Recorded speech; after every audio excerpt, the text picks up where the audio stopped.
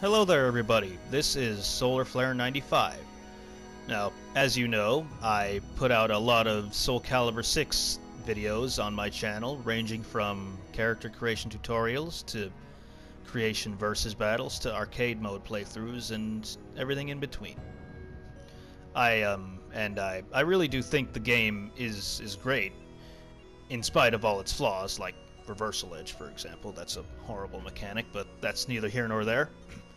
Anyways, one thing I think the game greatly excels at in comparison to previous entries is a lot of the lore that it has added to the Soul Calibur universe,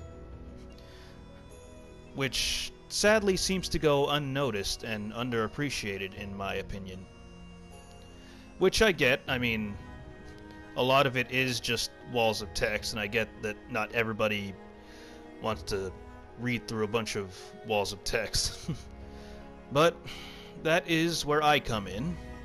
You see, I am going to make an attempt to read all of the lore in the museum for you guys.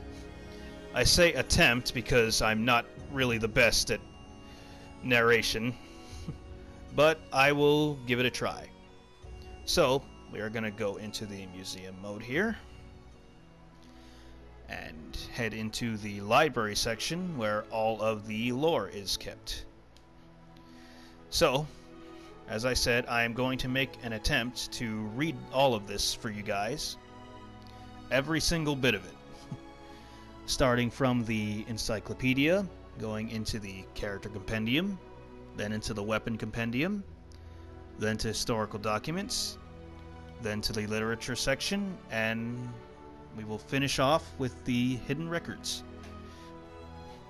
So, I hope you all will join me for this journey, this epic journey through all of this lore that is in here.